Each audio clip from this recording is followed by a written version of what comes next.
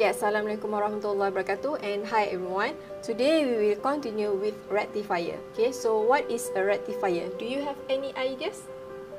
Okay, actually a rectifier is an electrical device that convert from alternating current here or AC, which periodically reverse direction, to DC or direct current, which flows in one direction only. Okay, so the process of this is called as a rectification, and it is used to straighten the direction of the current. Okay, and the reverse operation can be performed using an inverter.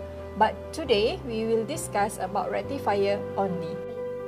Okay, a rectifier can be divided into two types. Okay, so here we have uncontrolled rectifier and also controlled rectifier. Okay, so how can we perform this rectifier? What should we use? Okay, so if you are still remember, in chapter 1 we already discussed about uncontrolled device and also a controlled device. Okay, so for the uncontrolled rectifier, it can be performed by using a diode, while for the controlled rectifier, it can be performed using thyristor or SCR. Okay, and for uncontrolled and controlled rectifier, it can be further divided into half wave and full wave. Okay, and for this class, we will analyze this half wave and full wave rectifier with R load, RL load, and also for RC load. Okay.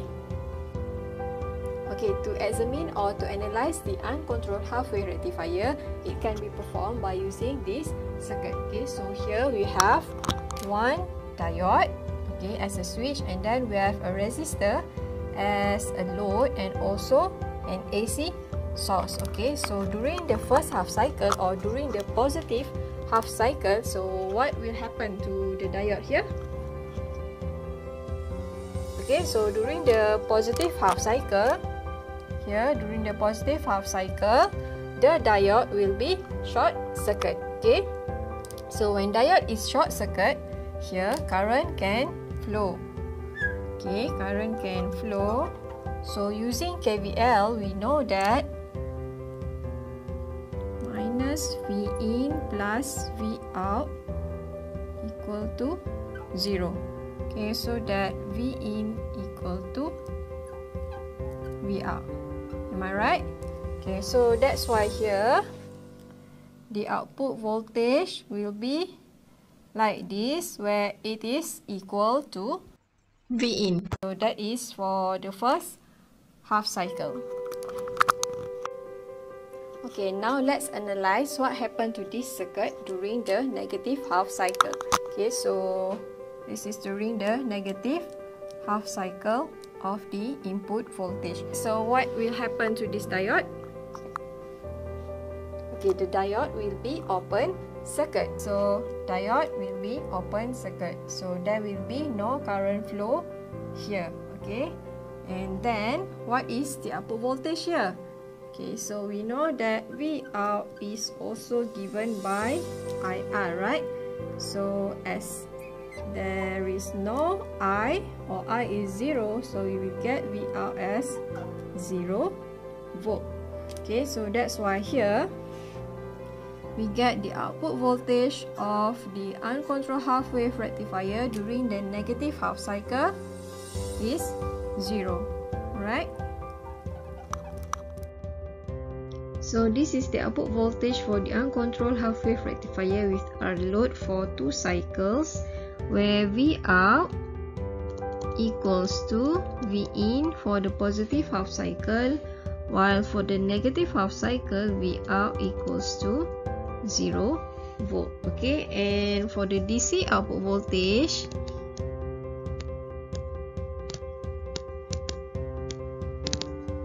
VDC or V out or V average, it is actually given by Vm over pi or 0.318 Vm. Okay, and for the DC output current, we know that I naught equals to V naught over R. Okay, but then since we know that V naught equals to Vm over pi, So just substitute this, we will get I naught equals to Vm over pi r. Okay, and for the V naught RMS, it is given by Vm over 2. So why 2 here? Because it is half wave rectify. Okay, so once we got the answer for V naught RMS, we can calculate the average power absorbed by the resistor or by the load, where it is given by P equals to I RMS square times R, or V naught RMS square over R. So this is the equation for the uncontrolled half wave rectifier with R load. Now let's consider this example. So here we have an uncontrolled half wave rectifier circuit with a resistive load of 32 ohms and an AC voltage source of 240 volt. The question asks to calculate for the average value of the voltage and current. But first we need to convert this VRMS into Vm first. So how to do this? Right, so Vm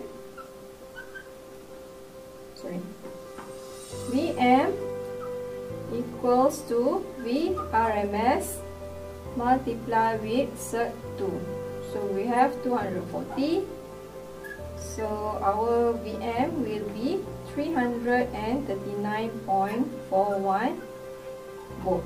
And then when we get Vm, we can calculate for the average value of voltage and current. So V out or V average equals to Vm over pi. So just substitute this value, 339.41 over pi, you will get 180.02 volt. Okay. Next, for the I out, it is given by V out over R. So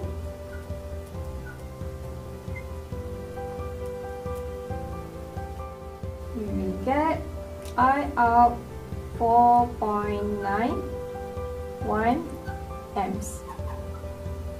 Okay, next for the RMS value of voltage and current. So VRMS is given by Vm over 2.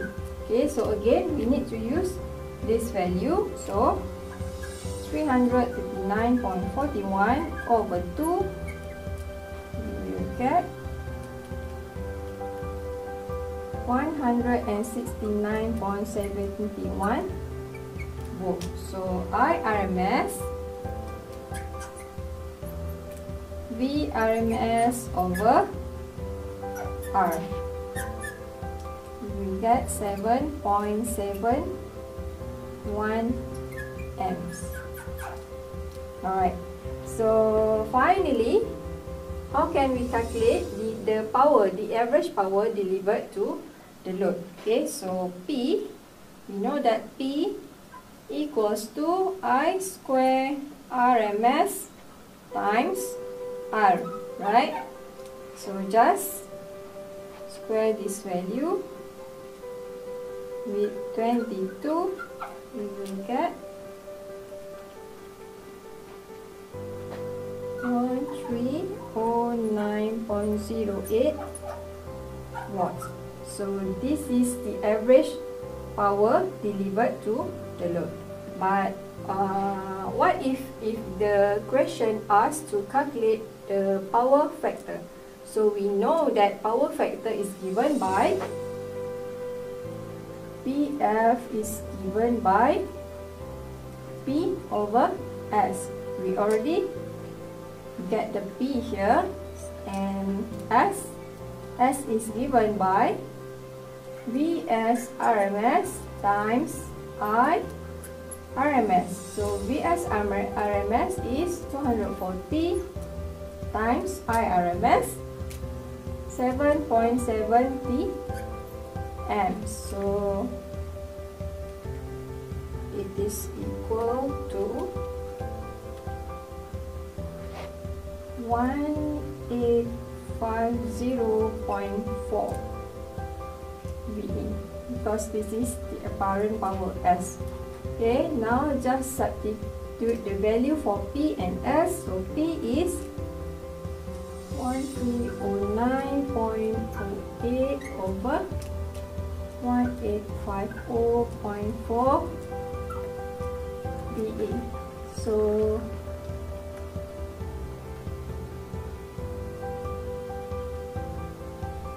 .707. Okay, so this is the answer for the power factor, if only the question asks you to calculate for the power factor. Alright, so with that, I thank you. Bye bye.